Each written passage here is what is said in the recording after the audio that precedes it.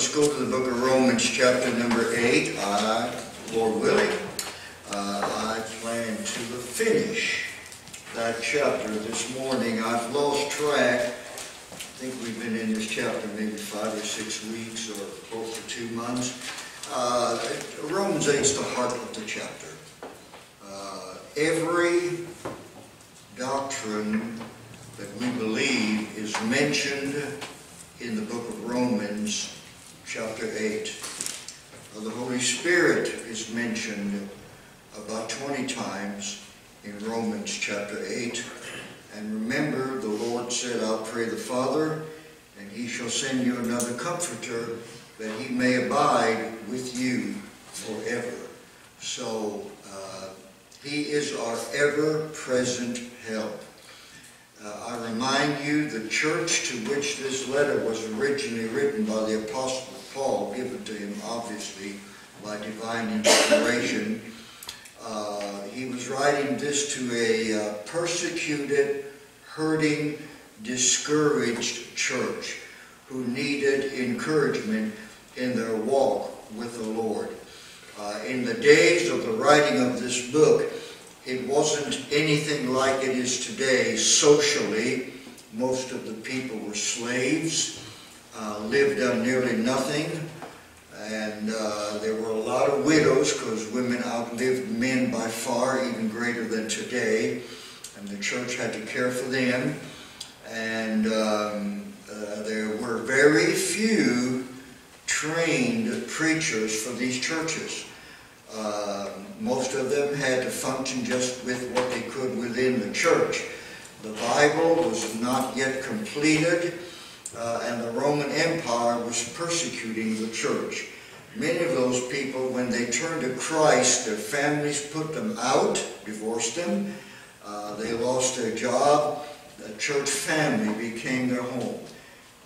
It was a time when God's people, more than God's people always need encouragement, but in that time that was doubly true. And that pretty much sums up the need for chapter number 8. Remember Paul in another verse in this book, in chapter 15 verse 4, he says, whatsoever things were written aforetime were written for our learning, that we through patience and comfort of the Scriptures might have hope. So this is written to encourage us. Here we have the love of God, we have grace, we have salvation in Christ, we have our sufficiency in Christ, we have our needs met, we have eternal security, and we have our coming glory promised. In a nutshell, it is a chapter of victory now and forever. Amen. Now, the Apostle Paul, writing to another church, says that we go through trials and tribulations, but the Lord is with us and he will bring them through us. That's a good description of life. But then he talks of the future, the future glory, when we shall be forever with the Lord and rejoicing and enjoying the new world order. So this was written to encourage them. Now all of that is summed up in verse number 31 to the end of the chapter, verse number 39. It is a crescendo of praise. It is a holy triumph of victory.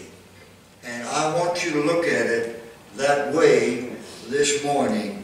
Verse number 31. What shall we then say to these things? What things? Everything that's gone before. Our pathetic situation before we became Christians. What the Lord has done for us. His love, His care, His awesomeness, picking us up and making us His children. Whatsoever was before.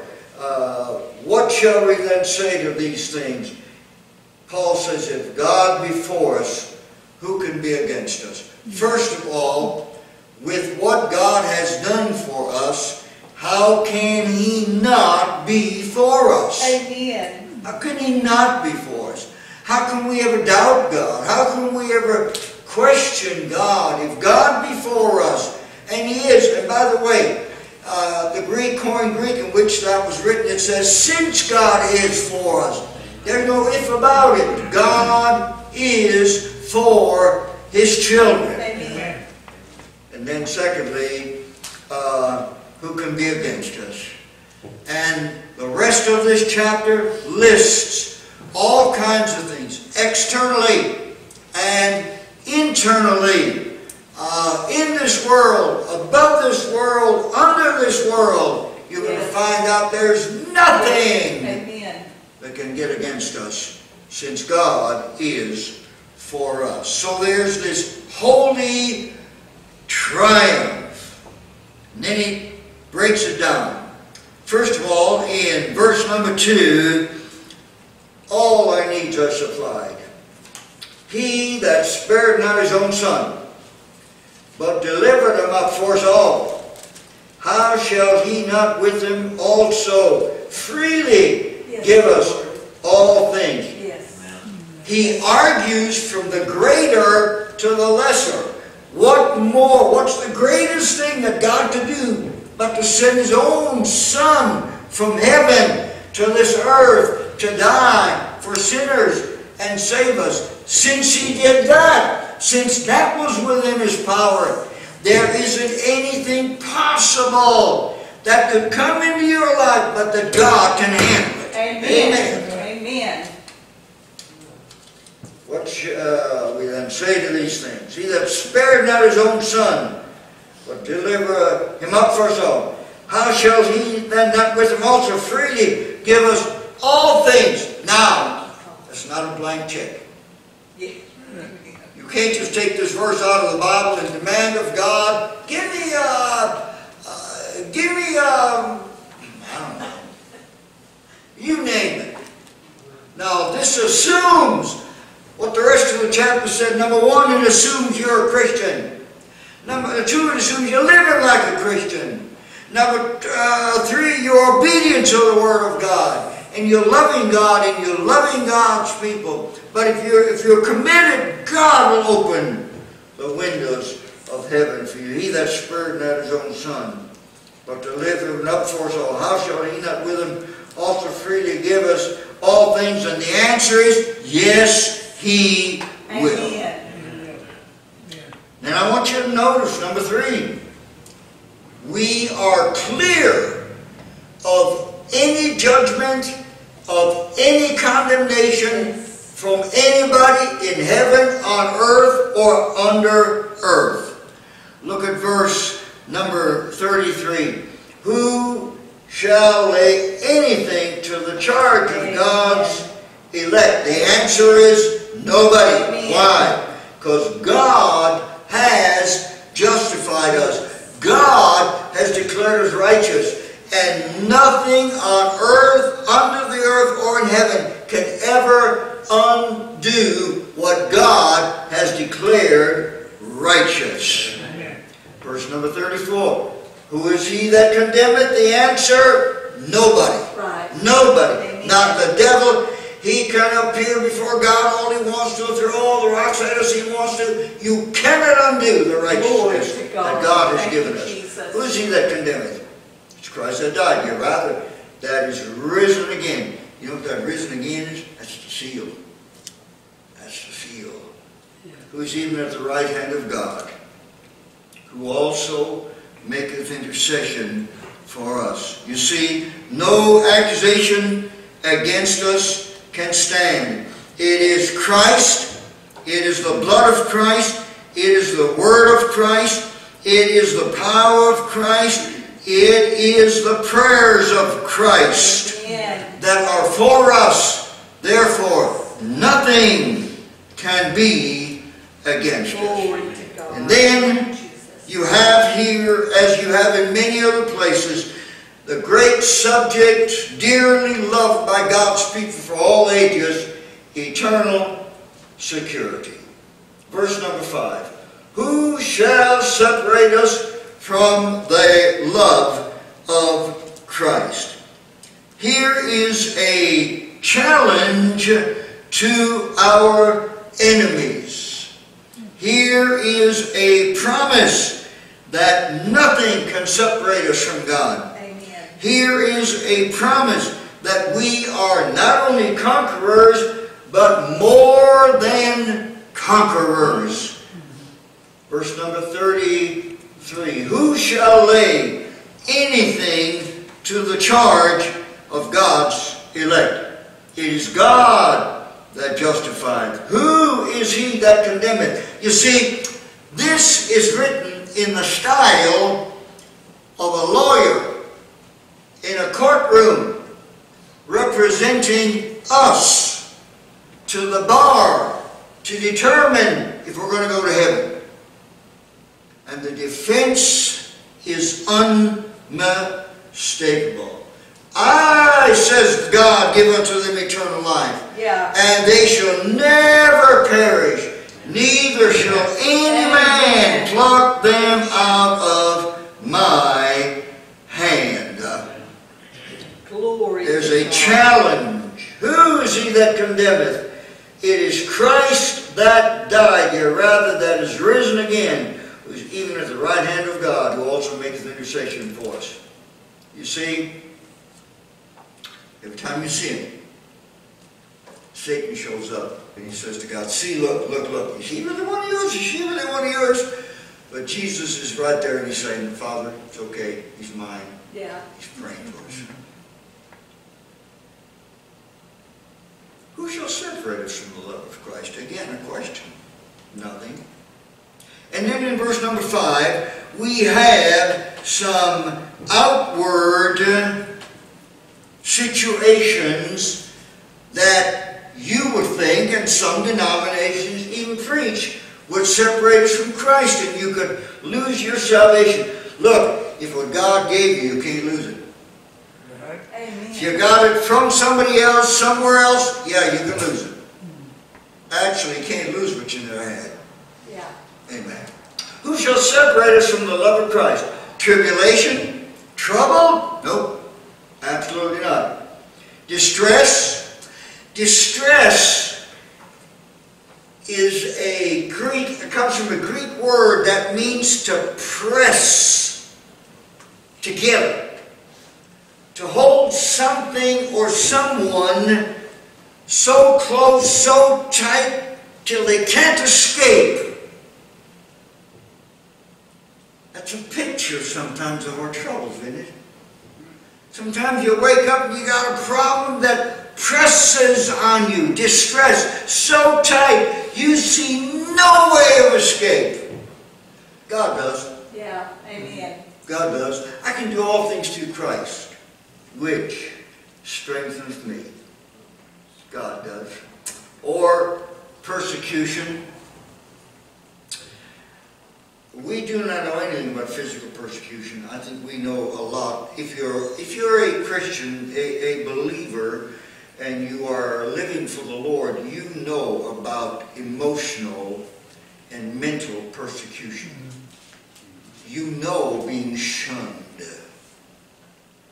You know when you go to a family situation and you're the only Christian there, you can feel the stress. But so far God has spared America from physical persecution. Now, I will say it is beginning. There are people in jail in America for taking a stand. There are rulers in America now so wicked that they're little antichrists. But folks, God has been so good to us. Why so good to us? Because He wants to. Because He wants to. Well, we're Americans, we deserve it. Are you kidding? Don't go there. Amen. It's the grace of God. Yes. Grace saves, grace keeps, and only grace will get you there. Yeah. Persecution, famine. Well, now there's something else we don't know a whole lot about. I suppose most of us can go home and there's plenty of food in the fridge. You're going to go to a restaurant. We are not a society that has had to much do without. Now, our older generation, we've had to work very, very hard for what we have, unlike the younger generation. But God has blessed America Yes, amen. physically beyond imagination. Amen. And then nakedness, oh my goodness. Man, most people have clothes that they'll never wear. Some people could change clothes every day for the next 30 days. I mean, you've always got something to wear. The problem is you don't like what you got. The problem is you like what's at the store better than what's in your closet. Come on. Just tell it like it is. But folks, we're well clothed. Or apparel.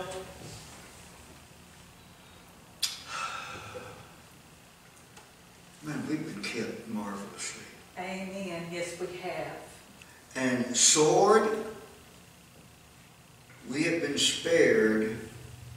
We had a major catastrophe on 9/11. We've had a Spanish-American War.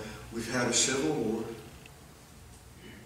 But so far, our shores have been protected. We are blessed with a military force. Folks, with all our problems, we're still being kept safe. Amen. Thank And you. every once in a while, some individual gets through and blows something up. And the news media makes a big deal out of that. But they never mention about the 20 and 30 or more times that they have short-circuited a violent attack from abroad. Who do you think's doing that? God. Yes, amen. God. Outside circumstances, we're blessed. I've always marveled at this church. We're sitting within 10 feet of a major road. We have 10,000, survey says, or more cars a day that go by here. You cannot believe the godlessness that goes on around this church. You wouldn't believe it. You cannot believe the godlessness that goes down this road. You wouldn't believe it. You wouldn't believe the homeless folks that circle us every day looking for stuff. We've never had a rock thrown through one of our windows.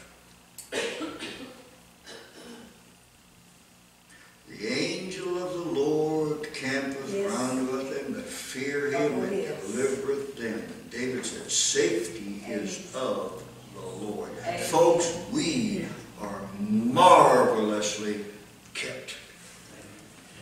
Now, we are in the enemy's camp. Look at verse number 36. As it is written, that's Psalms 44:22. For thy sake we're killed all the day long. We are accounted as sheep for the slaughter. Folks, once you get saved, you're in the enemy's camp. This is the devil's place, and the devil's crowd runs this whole world. And we're in the enemy's camp, but we're kept. Most of us will live out a full life. Yes. Can you believe what's going on the American highways now? Now, y'all drive cars, and you just kind of go this way, this way. I drive a school bus, and I'm way up here. I can see what they're doing, I can see what they're doing, I can see what they're doing. There's a college kid eating, there's a woman combing her hair, and there's a girl texting. It's a miracle anybody gets back home every day. It's a miracle. We're kept. Every time you get in your car to go somewhere, do you pray and say, Lord, keep me safe? Well, you ought to be. Huh? You ought to be. Yes, we must through tribulation go into the kingdom of God. Yes, they that will live godly in Christ Jesus shall suffer persecution. But you know, God will either save us in our troubles while we're here, or He'll save us out of our troubles and take us to heaven. Either way, we are kept. Amen. Then verse 37, the conclusion. And so is verse 38 and 39. But in the list that I went through, nay, in all these things, we are more than conquerors. Because I'm so good, and I drive so safe, and I'm so educated, and I've got this. No, through Jesus Christ that loved us. We are kept by Him. Remember, He's writing to a church that was starving. He's writing to the church that was being persecuted. He's writing to people that had lost their homes and their families and their jobs, and they were slaves. Amen. And He's saying, God loves you and God will take care of you. Right. Amen. Thank you, Jesus. Nay, in all these things we're more than conquerors through Him that loved us. And now I call the next two verses the whipped cream on the cake. Yummy. Now, when I say cake, I'm not talking gluten-free, phony whipped cream, tastes like shoe leather. I'm talking about old-fashioned, full of butter, full of flour, real whipped cream, right from the can. I'm talking about the real stuff. Some of the modern descriptions of dessert is not worthy to be used as an illustration from the Bible. Amen. Some of the stuff they call dessert, ugh. I'm talking about the real thing here. Yes, sweet till your eyeballs pop out. Amen. Anybody hungry? Now then, Paul, if I am persuaded. By the way, he didn't exactly have a very easy life, did he? He kind of got knocked around pretty good. I am persuaded that neither death, nor life, nor angels, nor principalities, nor powers, nor things present, nor things to come. First of all, I want you to notice, death does not separate you from the Lord. Hallelujah. Nor life, nothing in this life, nor angels. And by the way, here Paul doesn't mean the good ones in heaven. He means a myriad of demons.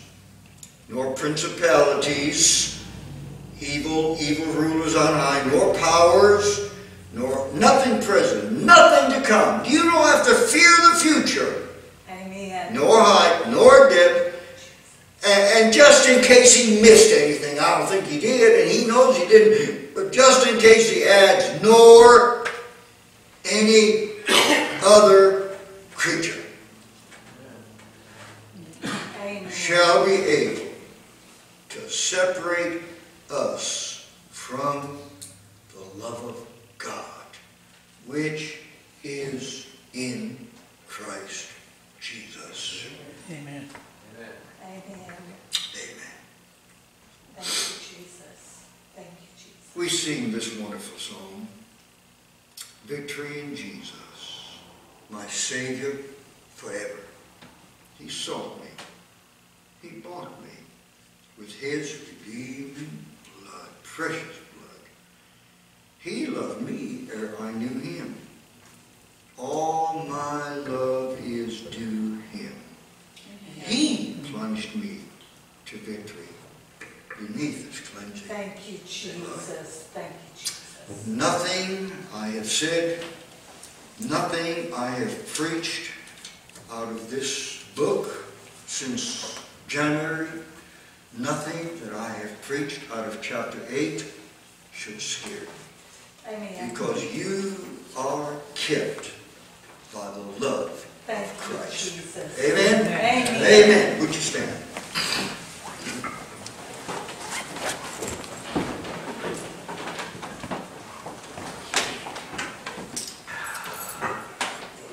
With every head bowed and every eye closed. Our precious Gracious Heavenly Father, we bow before your throne.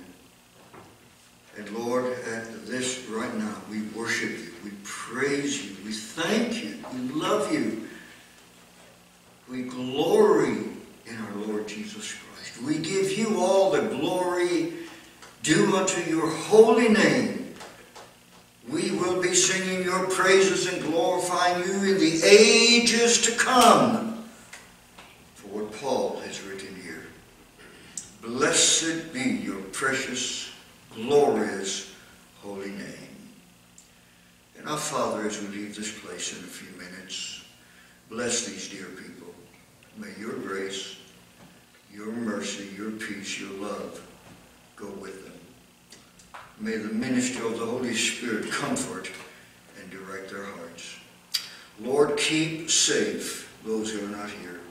Those who should have been and could have been. I pray that your Spirit will speak to their hearts. Father, we praise you. Thank you, thank you, thank you. In Jesus' name, amen. Number 85.